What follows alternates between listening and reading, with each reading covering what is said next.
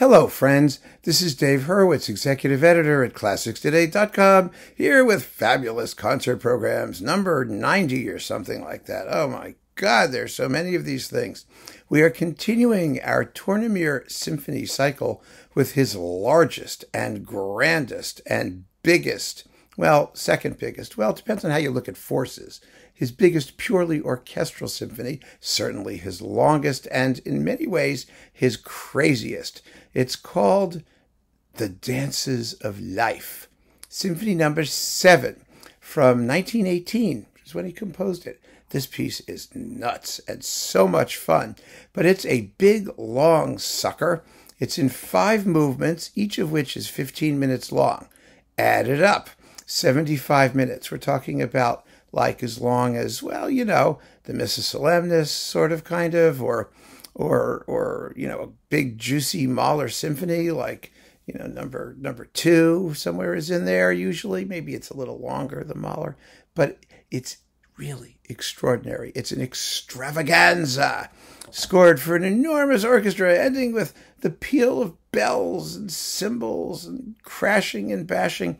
Actually, a lot of Tournemire symphonies end with peals of bells. He was really into bells. It was a thing with him. They had a certain spiritual connection to his intense Catholic upbringing and concern with religiousness and mysticism and all of those goodies, because he was primarily an organist. He's one of those French organist guys. And so, yeah, bells were really the thing. Anyway, there is only one good recording of Symphony No. 7. It's this one with the, Orchestre Philharmonique de Liège et de la Communauté Française under Pierre Bartholomé. There it is. Now, this is available for streaming. You probably won't find physical product. The only other recording is the Antonio de Almeida Marco Polo recording, and frankly, it's just too tentative. With the Moscow Symphony, it really is the tempo here very slow, and it all sounds kind of hesitant.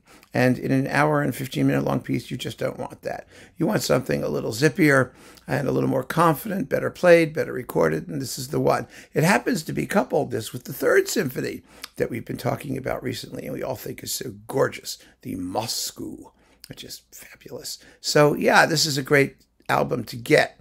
And if you can only get it by streaming, then get it that way, because this is the way you're going to hear it at home, because you're never going to hear it live. Who are we kidding, right? Anyway, but we got to talk about these movements. This is so much fun. The movements are labeled, you ready? Dance of Primitive Times.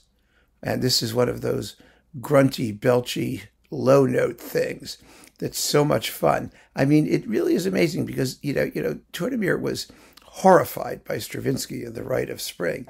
But of course, then he goes and writes something that's kind of similar.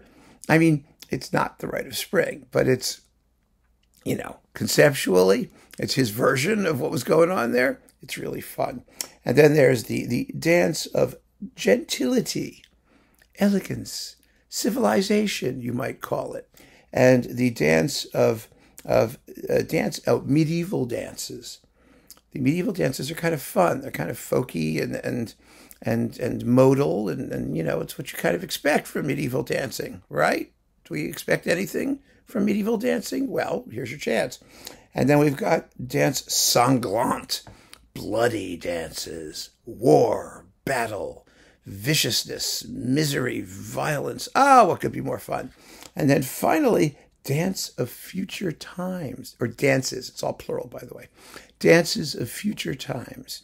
So you get Tournemire's vision of the future. I mean, this is really kind of a radical piece.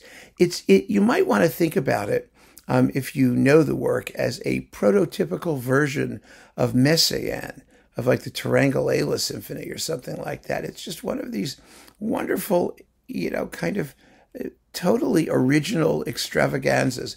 Now, this is not an easy piece, I think, to bring an audience to. And I had a real problem programming it because it's long. I mean, an hour and 15 minutes in this performance could easily be 5 minutes longer. You know, couldn't really be shorter, I don't think.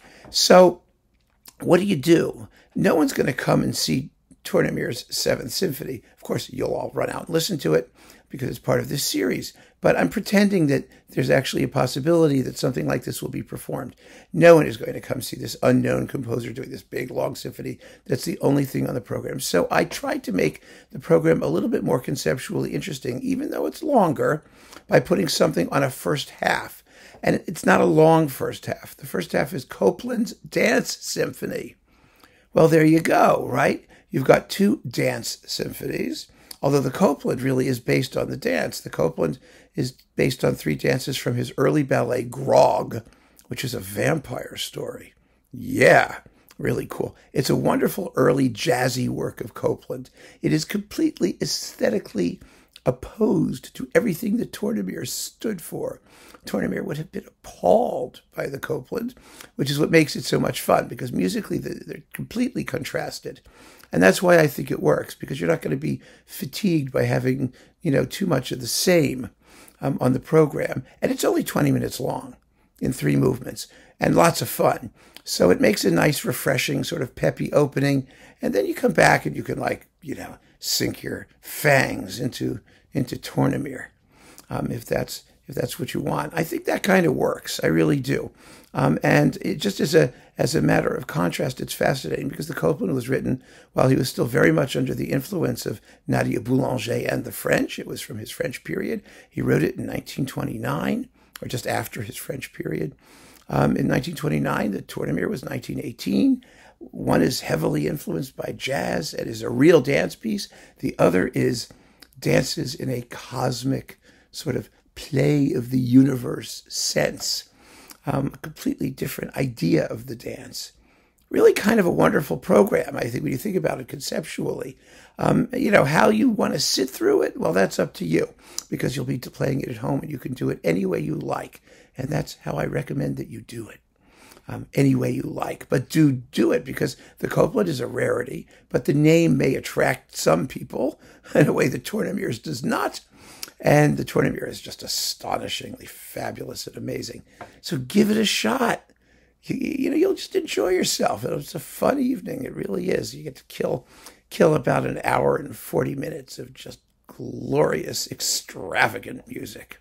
Marvelous, rhythmic, pulsating, lively, brilliant chorus skating music. And what could be better than that? So keep on listening, friends. Thanks for joining me. Take care.